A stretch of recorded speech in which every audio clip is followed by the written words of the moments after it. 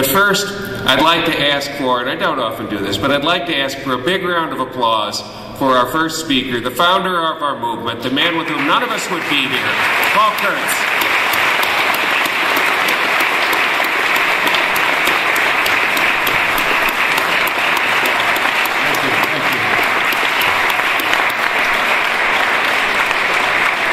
I have a question first and then a statement. Question for every member of the audience. Have you made your contribution yet to this organization? Because you need to. You know, money is the root of all evil, yes, but no money is worse. And the growth of this movement since 1990, as Barry Cosman, of attitudes in the country pointed out, I think we've had a modest effect in that, by showing that unbelievers could be good citizens, contribute to the world, and lead dignified lives, and that's very, very important. So the Center for Inquiry can continue this great educational work. Now, there have been stories in the Los Angeles Times that many people have asked me about that, and the New York Times in the last few days. Here's one in the Los Angeles Times. It's Elliot. My great hero, in a very modest way for myself, is Socrates.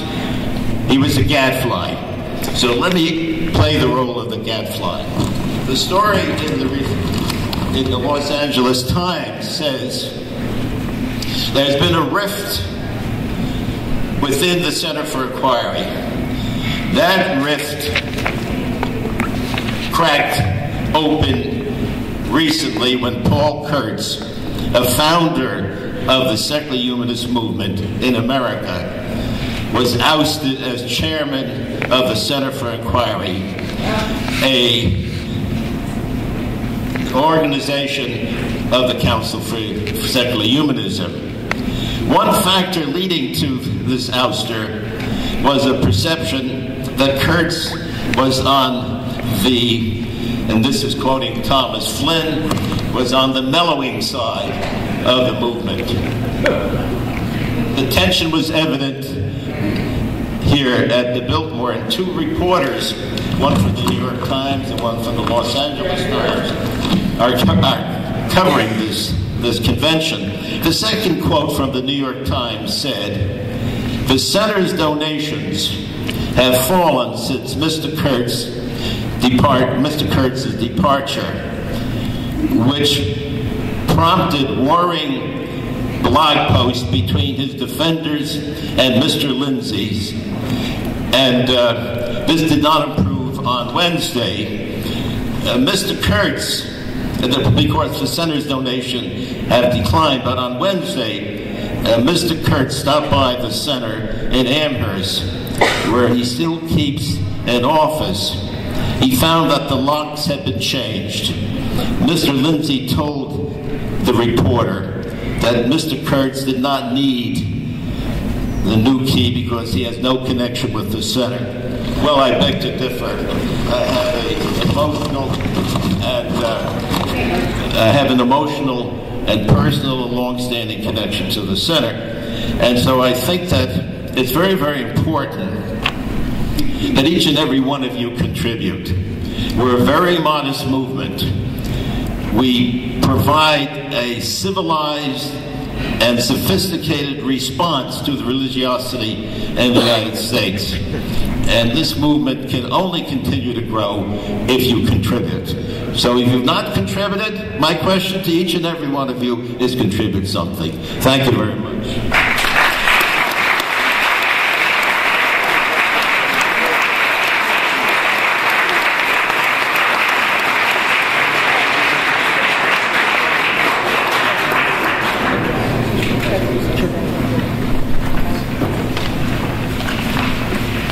Thank you, Dr. Kurtz, for your generous encouragement and contributions to this organization. It's deeply appreciated. I do want to mention a couple of things that Paul brought up in between his encouragement of donations to this organization. He referred to articles in the New York Times and the Los Angeles Times. I have not had an opportunity to look at the LA Times article, so I won't comment on that. Paul indicated that in one of the articles that he was ousted as chair. I think he alluded to the fact that there were some differences of opinion that may have led to his ouster, maybe philosophical differences. Actually, his ouster as chair, which occurred at a June 2009 board meeting, resulted from essentially an ultimatum that Paul Kurtz presented to the board, which was that either the structure of the office of CEO had to be refashioned in such a way that significant responsibilities were to be taken away from the CEO, or he no longer wanted to remain as chair. Given that choice, the choice that Paul Kurtz presented, the board decided that fine, he will no longer remain as chair. With respect to this whole key issue, which I know has gotten quite a bit of play, the situation is this. Paul Kurtz, in mid-May of this year, in something that was really quite a surprise to the organization, surprise to me, surprise to all the members of the board, decided on his own to resign from all his positions with all the organizations, that is the family of organizations that's associated with the Center for Inquiry. That's the Council for Secular Humanism, the Center for Inquiry, the Committee for Skeptical Inquiry. He resigned from his position as editor-in-chief. In fact, he told Tom Flynn he didn't want anything more to do with the magazine. So, as a factual matter, as of that point in time, indeed, he had no connection with the organization because he had renounced the organization. And as everyone knows, Paul mentioned this in his opening address, he went on to found another organization, which of course it's his right to do. Despite the fact that he has no ongoing connection with the center, we have allowed him to use his former office at the center. He is the only guest at the center that has a reserved parking spot, and as far as I'm concerned, he can continue to use that reserved parking spot. He can continue to use his former office. I can tell you right now, I will never use that office, have no desire to use that office. We did change the exterior locks on our building for a number of reasons. We'd had some security problems at guest houses nearby. Barry Carr and I also talked about the fact that the exterior locks had not been changed, I believe, ever.